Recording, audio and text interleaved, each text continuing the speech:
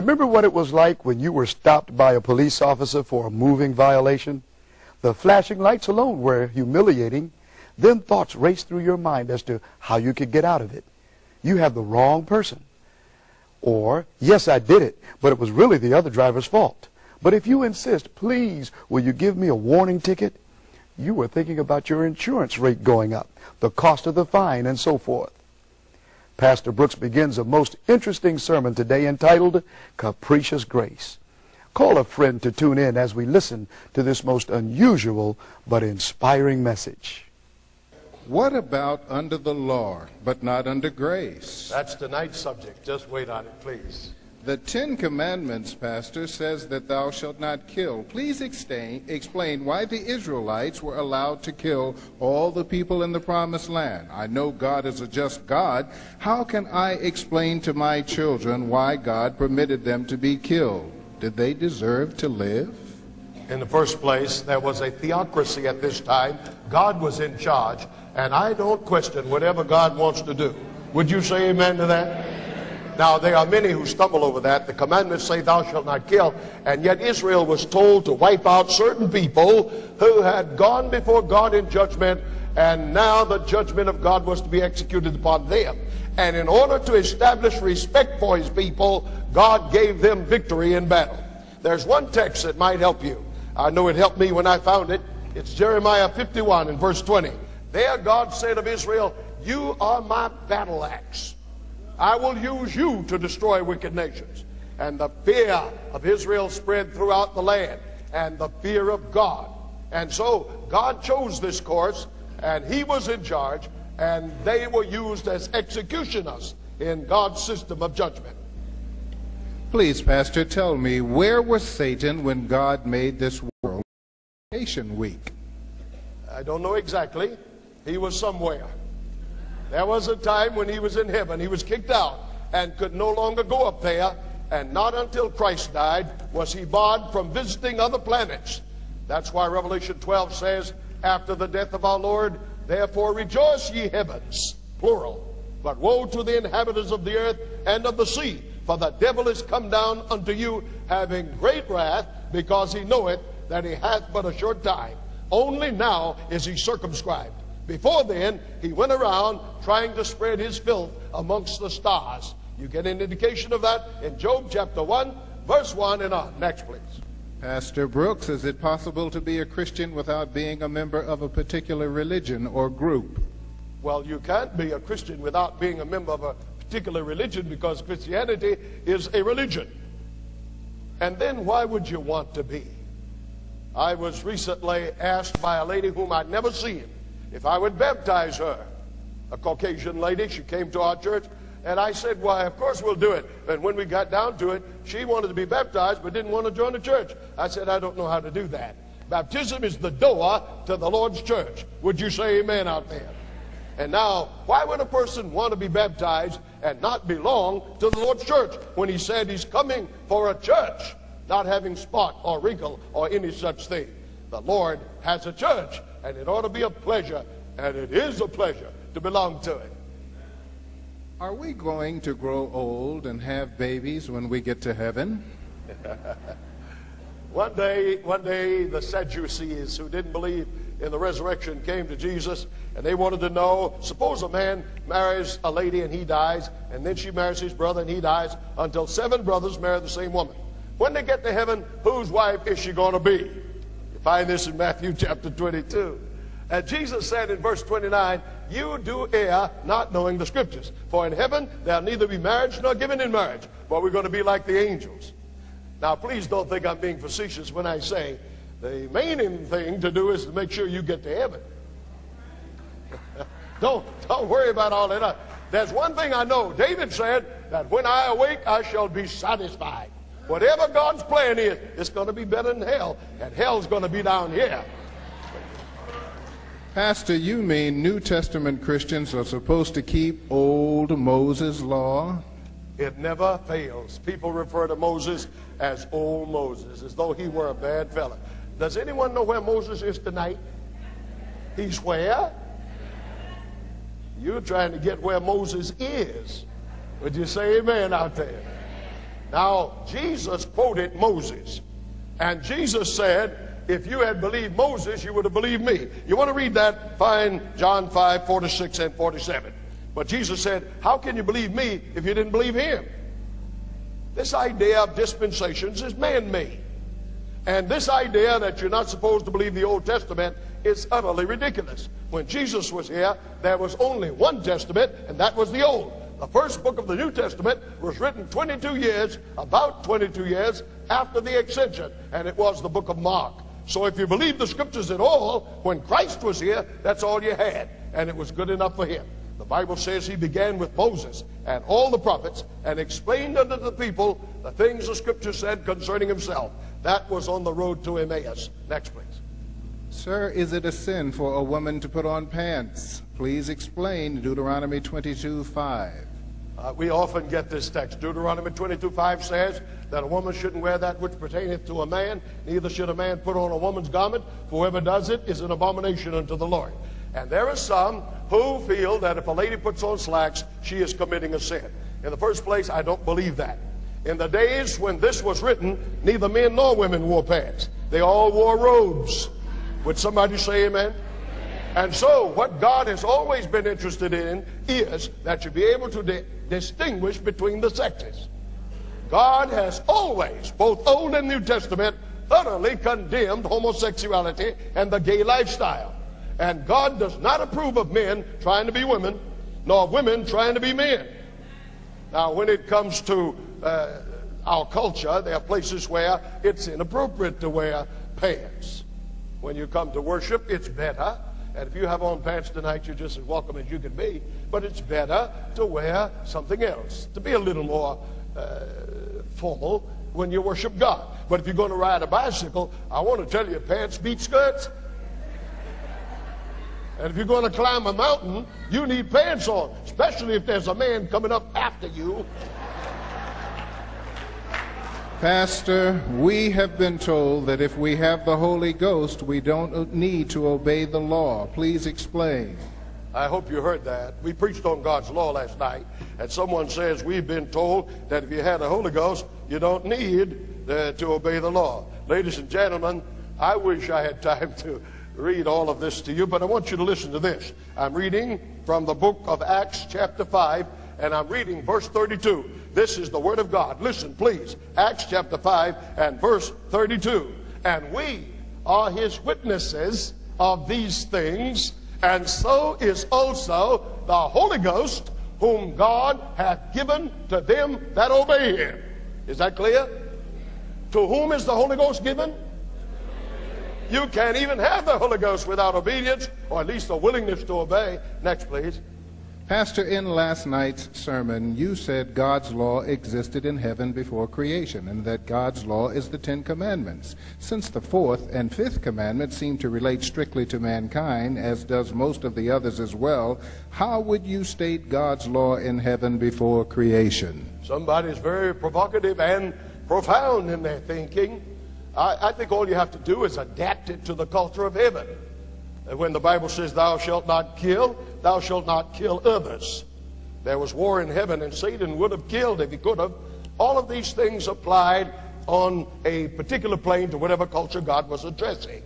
When the law was given to man, it pertained especially to man's relationship with God, the first 4 commandments, and man's relationship with his fellow man, the last 6. Most preachers just take one text and close the Bibles and talk about an hour. Why do you move around in the Bible so much? Well, let me find it. Now, you give me a moment. I think I can. I got it. Somebody said most preachers take one text, close their Bible, and talk for about an hour. Why do you move around in the Bible so much? I think it's a question of whether you want to hear most from man or from God. Do you want to hear what God says? In the first place, the Bible does not contradict itself. The Bible is inspired by one Holy Spirit. There's no reason for him to contradict himself. And so if it appears to be a contradiction, the problem is not with the Bible, but with your understanding of it. Now let me read to you from chapter 28 of Isaiah, verse 9. Whom shall he teach knowledge? And whom shall he make to understand doctrine? Them that are weaned from the milk and drawn from the breasts. Verse 10, for precept must be upon precept, precept upon precept, line upon line, line upon line, here a little and there a little. Would you say amen out there? Church, don't ever worry if I move around in the Bible. It's when I start moving out of it that you ought to be concerned. What do you say? It's all the Word of God.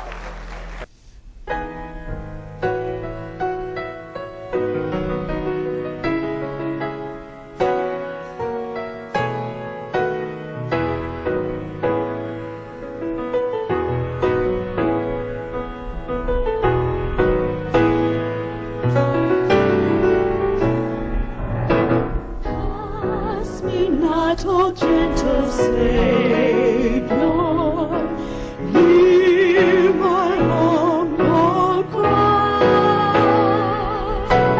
While on others thou art calling, do not pass me by.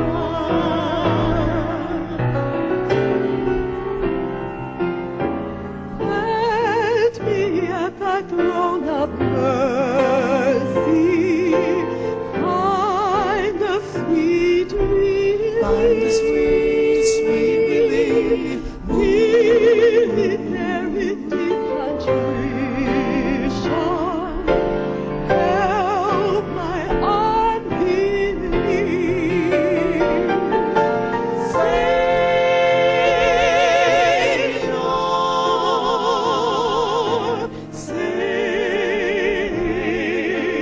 Savior,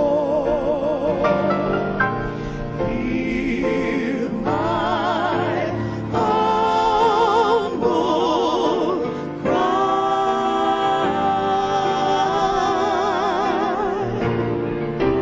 While on others thou art calling, do not pass me by.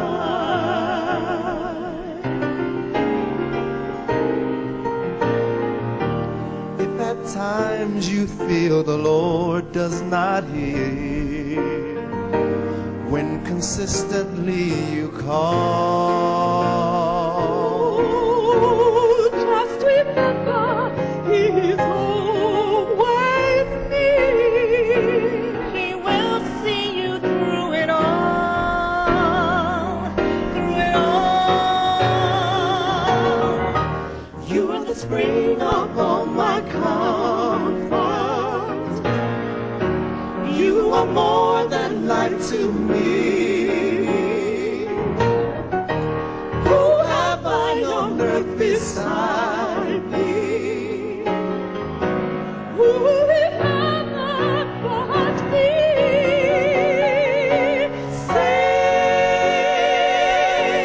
Savior,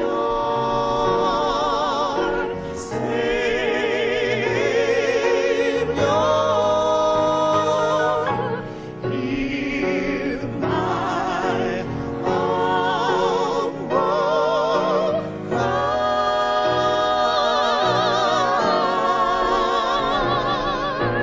While on others thou art calling, do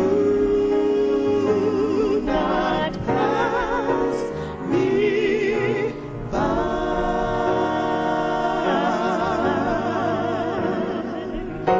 Do not pass me by.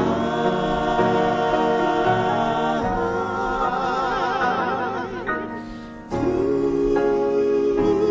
not pass me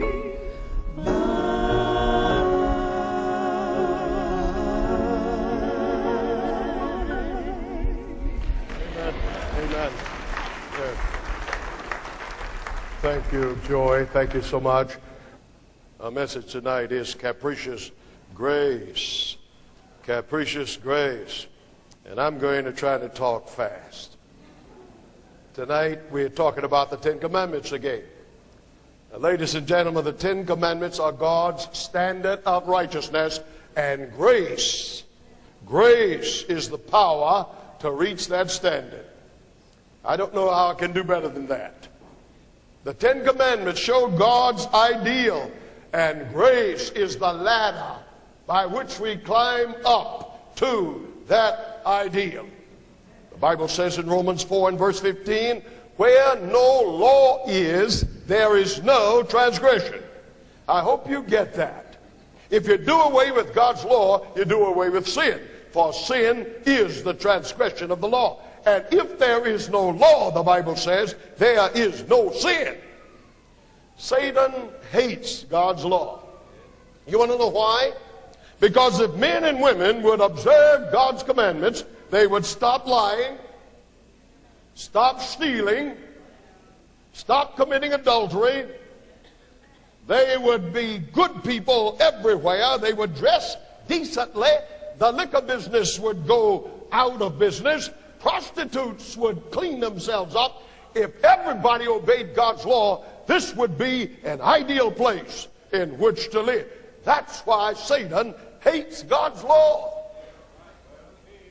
And then, brothers and sisters, when we think of the enormity of sin, when we understand the rupture that occurred between relationships, when Adam's sin, trauma, struck the earth and heaven went into shock, nothing like that had happened down here. And it had happened in glory. And here again, God has to meet a crisis. The Bible tells us that God came down, met with Adam and Eve, and made a promise based not on what they deserved, but on grace. Genesis 3:15. I will put enmity between thee and the woman, between thy seed and her seed. Here is the promise of a Savior. Adam and Eve had disobeyed. Disobedience is sin. Because of sin, somebody had to die. And God promises to let his son come and die. And in token of that, he selected 2 kids. And their throats were cut and blood poured out. There is no remission of sins without the shedding of blood. And if you think about it, when these animals died, that was the first time even God had seen bloodshed. And it was to dramatize the fact that the Lamb of God would come eventually and pour out his blood for mankind so that we might be saved from sin.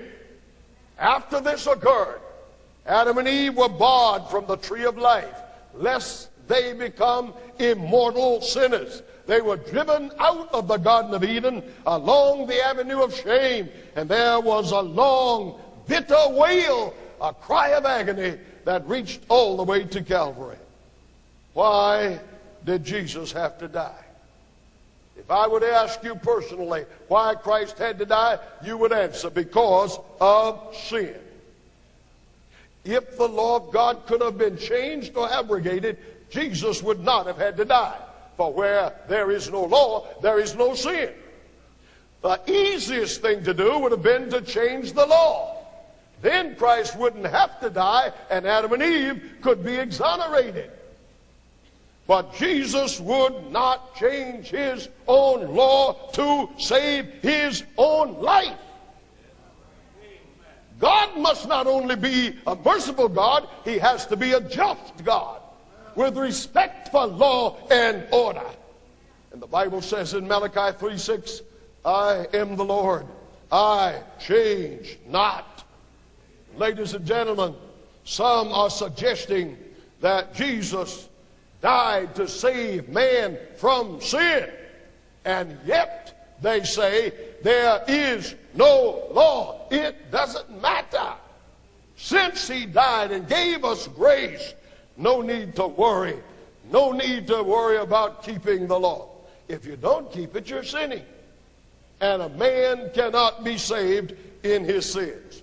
Now, the text that you always hear when people say we're not under the law but under grace is Romans 6:14.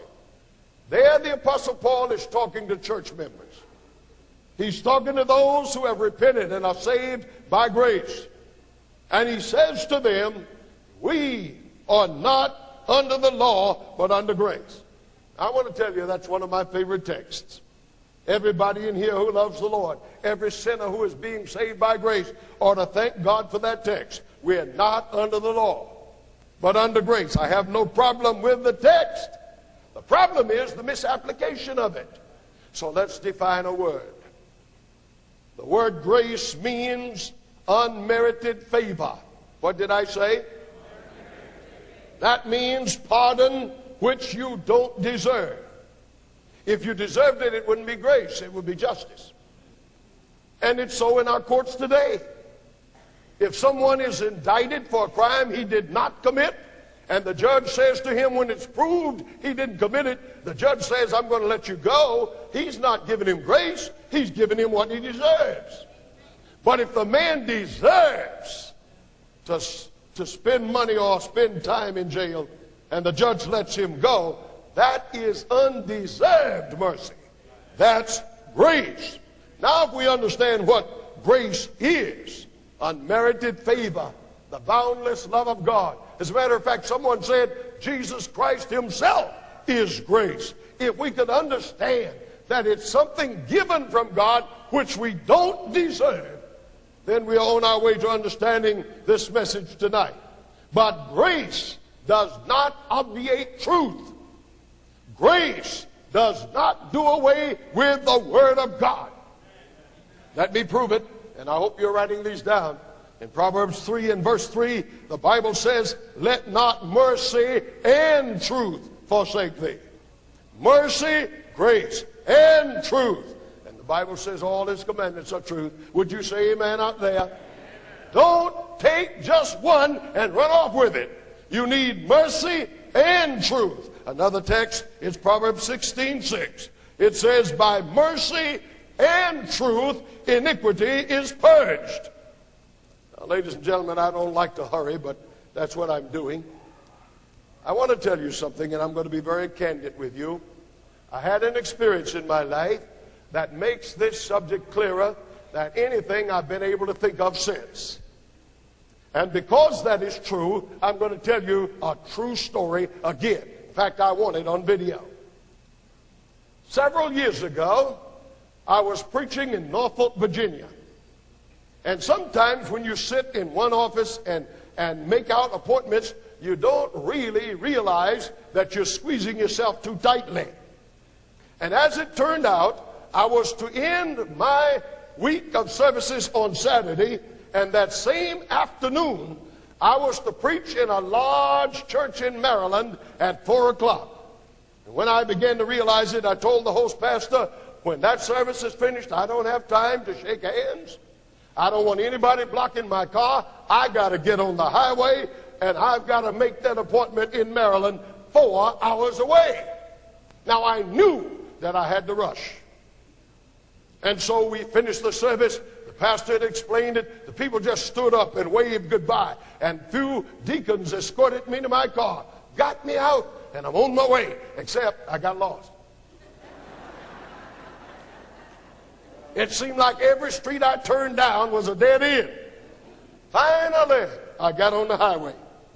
And I want to tell you, I did not intend to speed. But I suppose it was all hidden in the subconscious, and I was rolling. When all of a sudden, sitting in the middle of the highway behind a great big rock, I saw one of those tan-colored Fords with a hornet's nest on top. You know what I mean, don't you? When I saw the state trooper in Virginia, I looked down and I was doing 81 miles an hour. And I thought to myself, no need for me to let him stop me. I might as well pull on over. So I did. And he came out and went past me. And for a moment, I thought I was getting away. But instead, he stopped the car in front of me and then stood in the middle of the highway with both arms up, waiting on me. And when I got there, he did like that.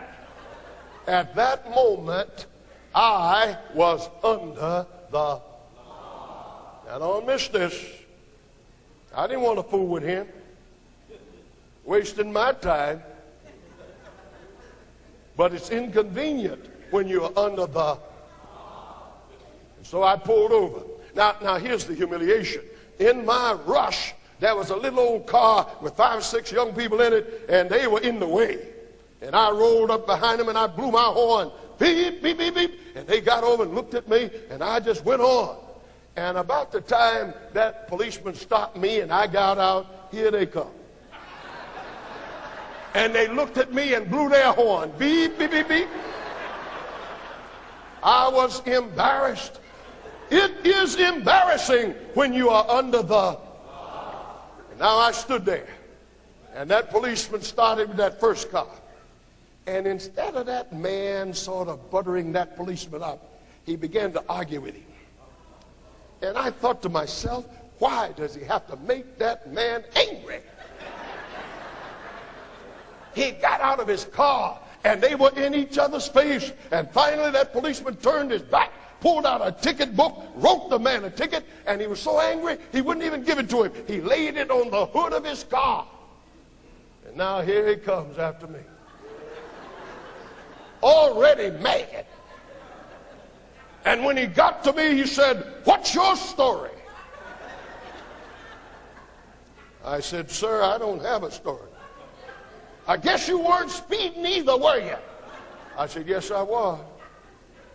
And it kind of stopped him. He said, "All right, you admit you were speeding. How fast were you going?" I said, "When I saw you, I was doing 81. "What? Don't you know the speed limit is 55? And you stand here and admit you were going 81? What are we going to do about it?" I said, "Officer, I'm going to ask you if you would find it in your heart to let me go."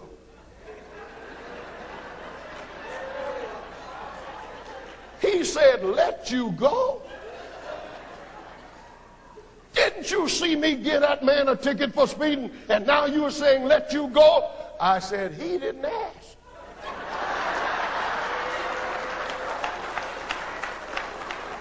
I am asking. He said, "But it wouldn't be just." There's that word. "It wouldn't be just to give him a ticket and let you go."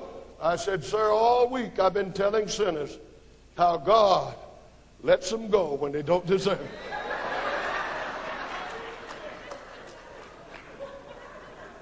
He said, "Come back here and sit in my car."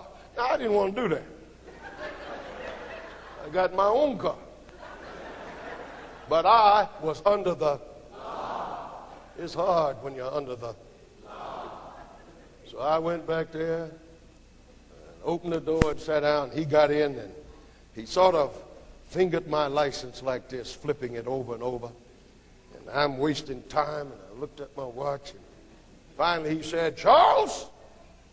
I didn't like him calling me that. That's what my wife calls me. But I was under the law. He said, "Are you telling me you weren't speeding? You never speed?"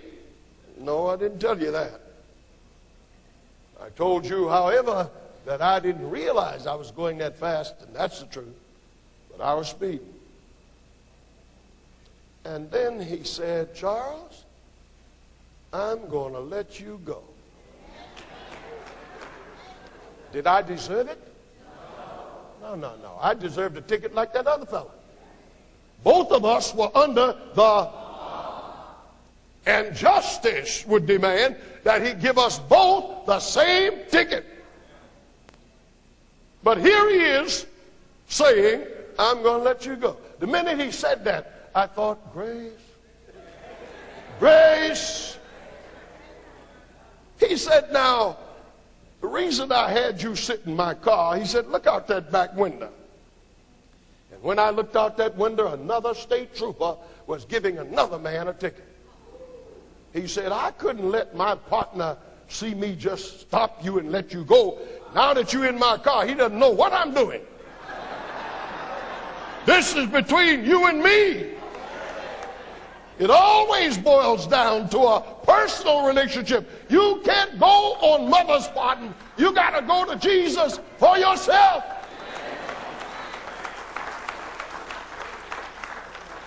He said, now, Charles, I got one last question. This is very important. I got one last question to ask you. If I let you go, do you think you can hold that big Buick down and obey the law? I said, officer, I not only think so, I promise. He handed me my license, and he said, now, you go on and have a safe trip. I'm no longer under the law. I am under grace. Now, ladies and gentlemen, I didn't deserve that, but when I got out of that car, he had nothing to do with me anymore. I can go now. Nobody can condemn me now. I'm free. I'm not under the law. He let me go. Did I deserve it? No. But he let me go. That's grace. Grace is unmerited favor. It is pardon which we don't deserve. And in as much as he let me go, I can ride that highway now like everybody else. I'm not under the law. I'm under grace. Isn't that clear? One last thing. Having promised him that I would go and sin no more, don't you think, having received grace, I had a special obligation to obey? Huh? Now, I know that's plain. I got in that car and I realized that it looked like I was going to be late, but I had respect for that man. He didn't have to let me go. I appreciated that man. He even might have risked his own job. Who knows what his partner might have made up on him. But he risked it all for me. He said, I'm going to let you go. And I felt I owed him something. And all the way home, I kept watching my speedometer and watching the speed limit. I made up my mind, because he'd been good enough to let me go, I wasn't going to let him down. Now, the Apostle Paul, in that same chapter, goes on to let us know that Jesus died for our sins. And he lets us know that we are the recipients of special grace. And he says, now, is there something wrong with the law? No. If anybody ought to be careful to obey God, it's the one who has been forgiven for disobeying God. Would you say amen? A man who's not under the law, but under grace, ought to be the most obedient of all. Many cars passed me on my way back to Maryland. They were breaking the law, but I was careful because the man had been nice to me. And I was under grace. Ladies and gentlemen, grace. We have sung about it. Joy has sung about it. When I think of grace, I see my Lord in blood-soaked Gethsemane. I see him dragged out like a common criminal, his back opened up with a cat of nine tails. I see the blood running down. I see the crown of thorns crushed on his brow, mingling blood with sweat and spit and dripping out of his beard. Grace! It wasn't cheap. Grace! He risked everything. When they hung him on the cross, I could see the vultures circling over his head. They were known to fly down to a cross and pull the eyeballs out of the victim and eat from his open wounds. I can see those wounds now filled with the gnats and flies of Palestine. Grace! And he couldn't even drive them away, for his hands are fastened to a gibbet. Grace! That we might be forgiven when we don't deserve it. And if we ever respected someone who was kind to us, we ought to say, Lord, I will obey you now. Because I'm not under the law.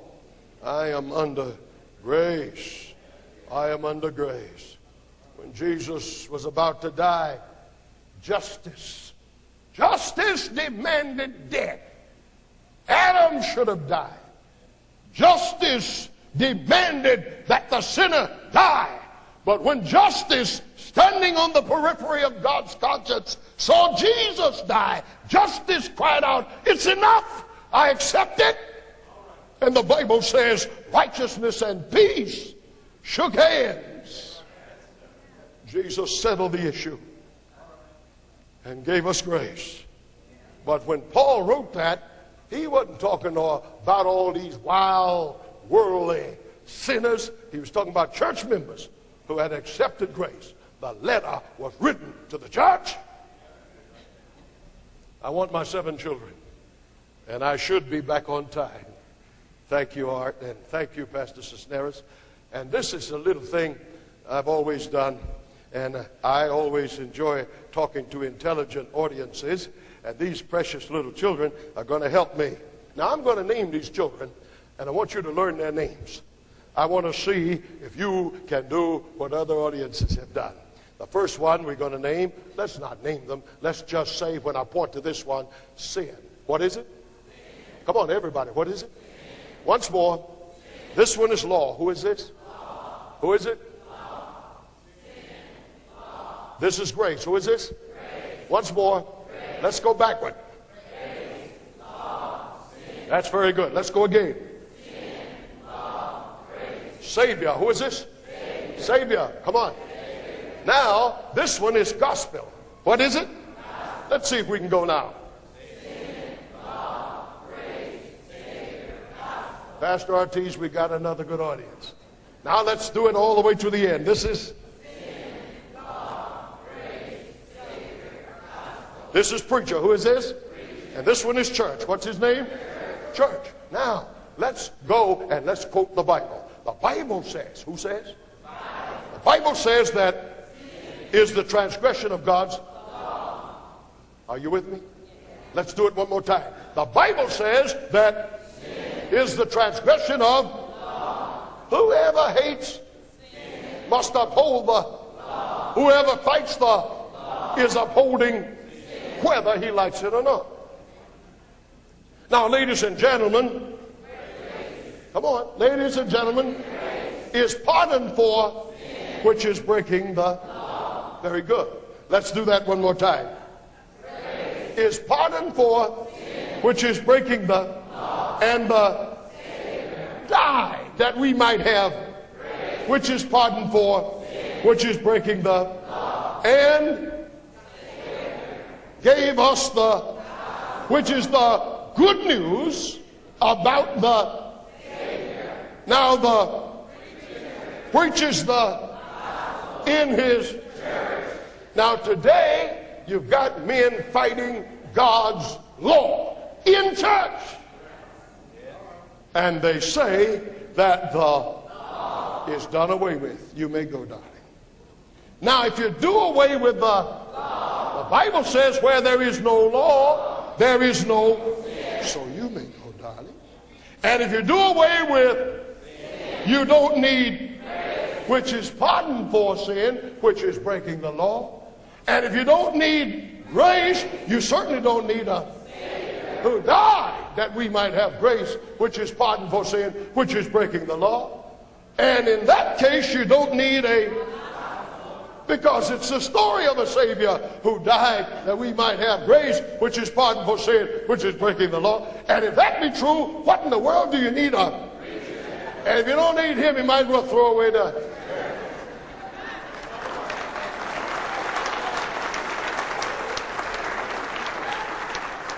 Let's go quickly to the screen and see.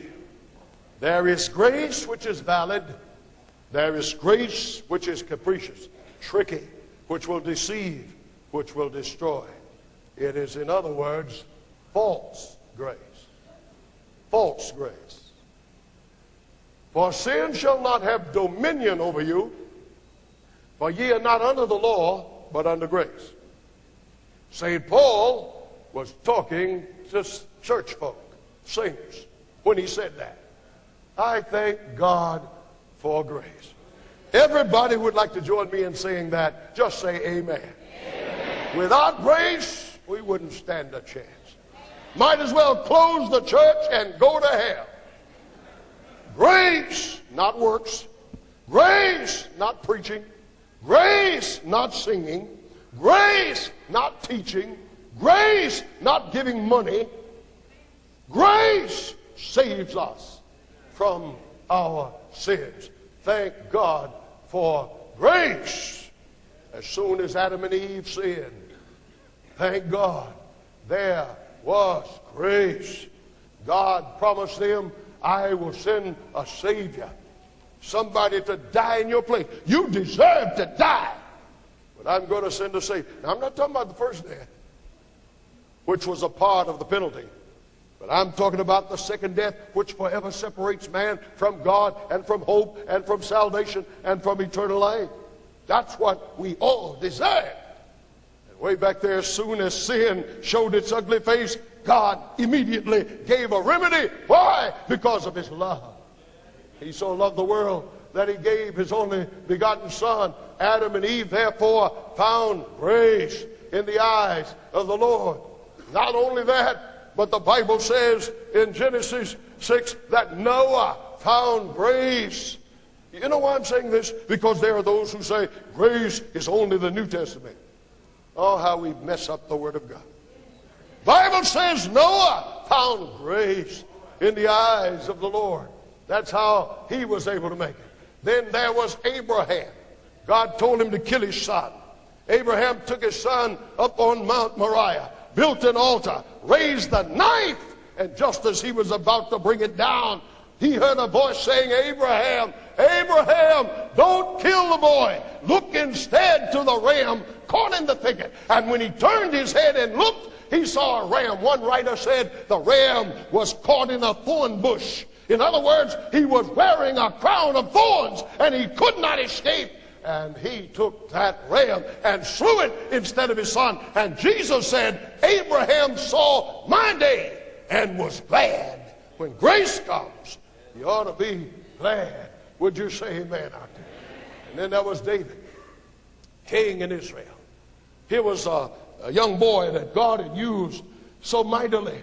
He took a stone in a slingshot and he let it go and it sank into the cranium of Goliath, broke through and brought him tumbling down.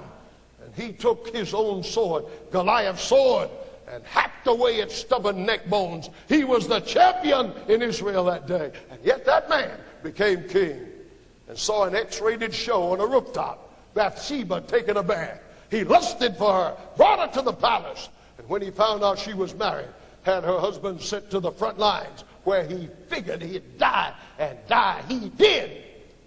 And he claimed her as his wife, and she bore him Solomon. What an awful sin. And his sin got out. His sin got out. One day, that man with broken heart started praying for grace. Psalm 51, have mercy upon me, O Lord, according to the multitude of thy tender mercies. He didn't say, have mercy on me because I'm king. Have mercy on me because I give so much money. He said, according to the multitude of thy tender mercies, blot out my transgressions. Wash me thoroughly of my iniquity. Forgive me of my sins. And God heard him and gave him grace. A man who took another man's wife and had him killed in battle so that he could have her. And yet God said, I so covered him with my blood that he henceforth is a man after my own heart. I read somewhere in the Bible that when David would go along, there were people who would throw rocks at him. There was a man running along the ridge of the hills, throwing rocks and uttering his maledictions. David was embarrassed and ashamed. When he looked at himself, he was ashamed.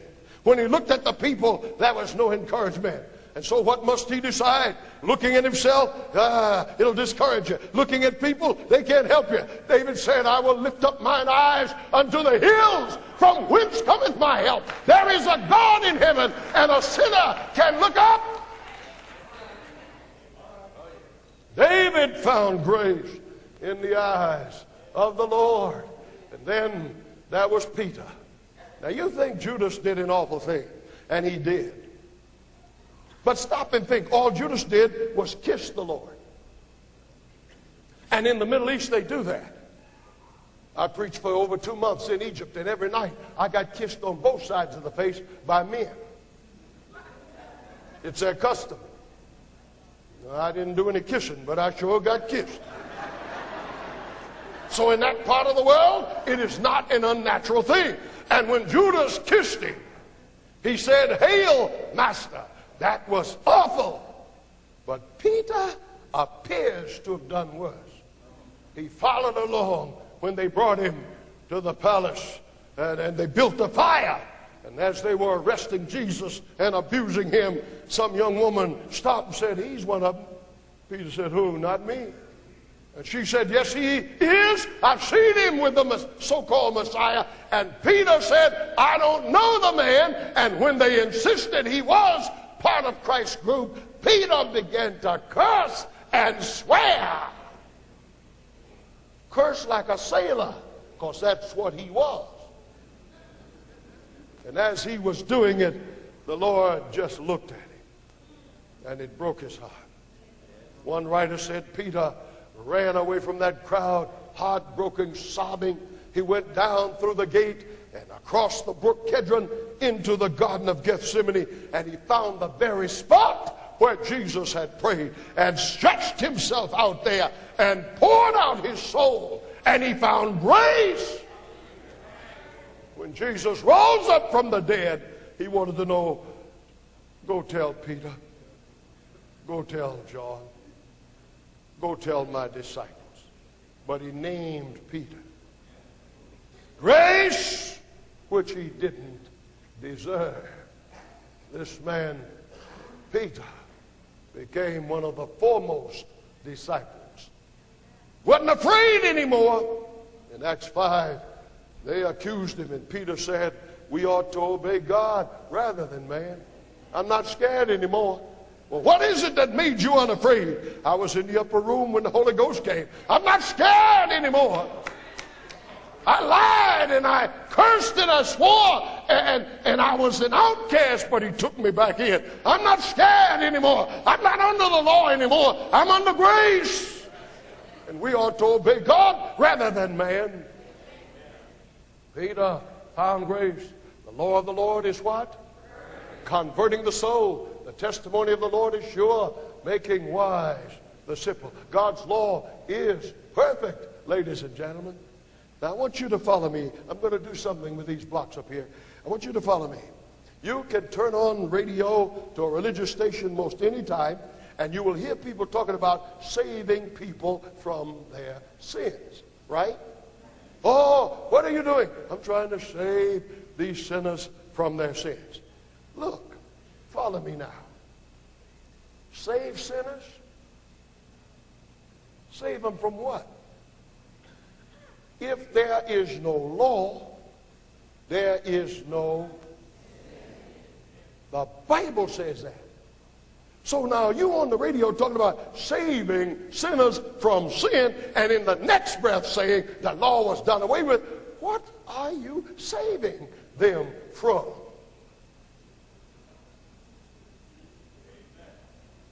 Thank you for saying amen.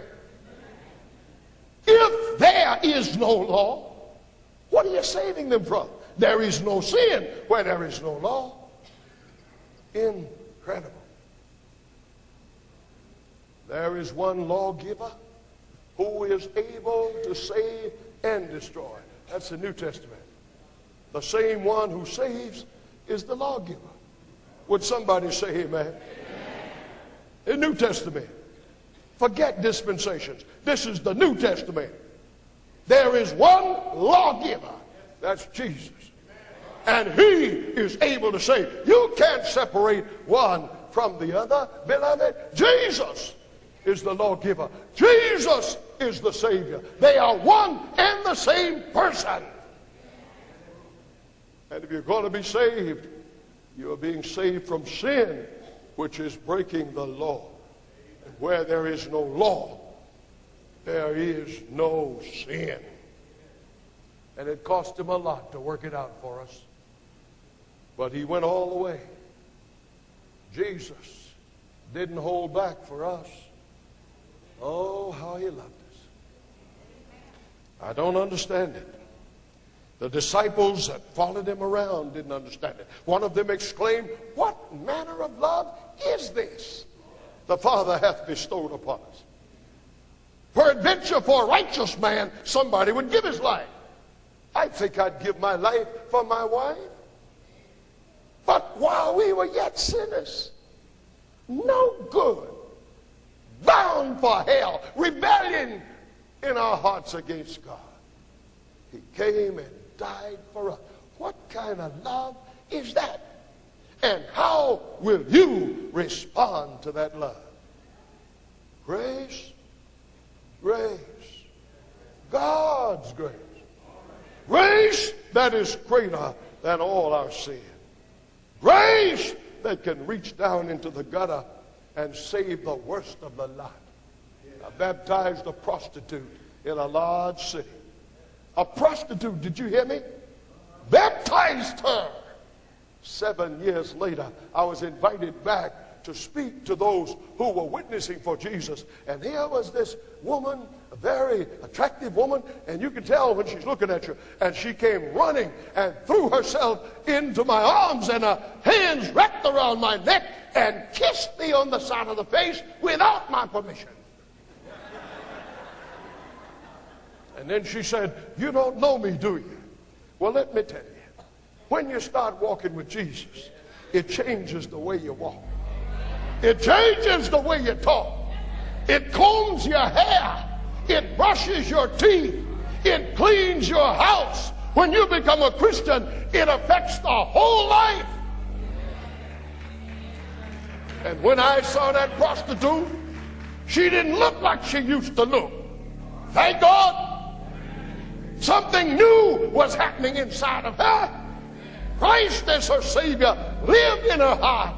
Her expression was joyous. Her face had flushed out.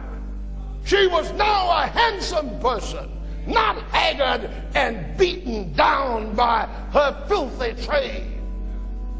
I said, "What are you doing here?" Oh, she said, "I'm a soul winner." Hallelujah! Grace! Grace! Grace. Those who break God's law are under the law. That is, under its condemnation. For to break the law is sin, and the wages of sin is death. If you break it, you're under the condemnation of it, and you're bound to die. And the only remedy is grace. Grace says, the blood of Jesus in the stead of the blood of the sinner. When I think of what grace has done for me, I can't help but shout tonight. He picked me up off Market Street in Greensboro, North Carolina. Took me out of a little gang I was running with. Got out a little band I played trap drums in. Took the cigarette and the beer out of my mouth. Called me into his service. Sent me off to college, where I met the finest person to marry I could ever have dreamed about. Grace! Preached the gospel. 5 continents. Men who can't even understand English sit listening and catching it through an interpreter and giving their hearts to Christ. In Africa, in Asia, in Europe, in South America, in Australia. Grace! And still, when I look at myself, I don't see how I can be saved. But when I look at Jesus, I don't see how I can be lost. Grace! And it does not free me from obedience. It makes me feel, Lord, I'm willing to do anything. Not only that, he gives me power to do it through his grace. Grace. So if you hear it again, we're not under the law but under grace. Now you understand, don't you? And I want grace tonight. I need it in my life tonight. I need Jesus tonight. Yesterday's blessings will not suffice. He kept me today. He used me today. Kept me happy today. Kept me alive today. But I need him every day and every hour. And I sure do want to serve him. Like that state trooper in Virginia, I don't want to let him down. I plead with him. I plead with him to hold on to me. Don't let Satan take me out of your hands. Hold on to me, Lord. Don't let me make a fool out of myself now. I've come too far to turn back now. Save me, Lord. Please save me. Do you feel that way? If you do, stand on your feet right now. Save me, Lord. Let's say it together. Save me, Lord. Not through works, not through what we do or what we pay, but through grace. Save me, Lord. Close your eyes, please, and pray with me. We come in the name of Jesus, that sweet name, the name of one who worked it out for us, who came down to this sin-cursed earth, who bore the test, who was tormented from the cradle to the tomb, one who caught the spit of contempt, the whip of rage, the nails of the Romans pounded through his flesh. In his name. In his name. And when Satan would accuse us, we don't plead our goodness but his. Grace, grace, God's grace. Grace that can pardon and cleanse within. Grace, grace, marvelous grace. Grace that can save me from all my sins. Tonight, Lord, we in this church are thankful for Jesus. Thankful for grace. We don't deserve it. Thank you for doing it for us. Thank you for being willing to forgive, willing to cleanse, and help everyone here and in the other auditorium and all who listen to know that through Jesus Christ, every one of us here can be in the kingdom of God. And when we get up there, we're not going to talk about how much money we gave or how many good things we did. We're going to sing the song of Moses and the Lamb. We'll cast our crowns at Jesus' feet and thank him for his grace. Save us, Lord. Save us by putting the desire in our hearts to do right. Save us by helping us to fall out of love with the world and in love with the truths of God's word. If I have not told these people the truth, then I'm asking you to wash it out of their minds. But if I have, and I know I have, I pray that you would write it indelibly upon their hearts, and whenever they would go to the right or to the left, call them back to the path of strict integrity. By grace. Thank you, Lord.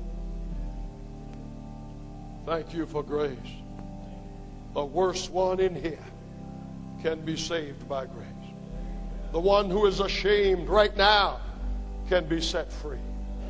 Even when your parents don't want you, he will take you. When the church is ready to disfellowship you, he will take you. Such is his love and such is his grace. Amazing grace. How sweet the sound that saved a wretch like me. I once was lost, Lord, you know it so. But now I'm found. Was blind, but now I see. I see, and I see Jesus as my only hope and salvation. Lord, bless us and keep us now in his name. There is someone who cares. He'll save you if you choose. There is someone who cares, but now there's no excuse. He will save you, I said, for there is someone who cares. Do not his truth refuse, for that someone who cares is Jesus. There is someone who cares. His holy word is clear. There is someone who cares. Your soul to him is dear. There is someone who cares. His spirit draweth near. For that someone who cares is Jesus. Jesus. And now may the Lord bless you and keep you. May the Lord cause his face to shine upon you and be gracious unto you. May the Lord lift up the light of his countenance upon you and give you peace. Peace in your hearts. Peace in your homes.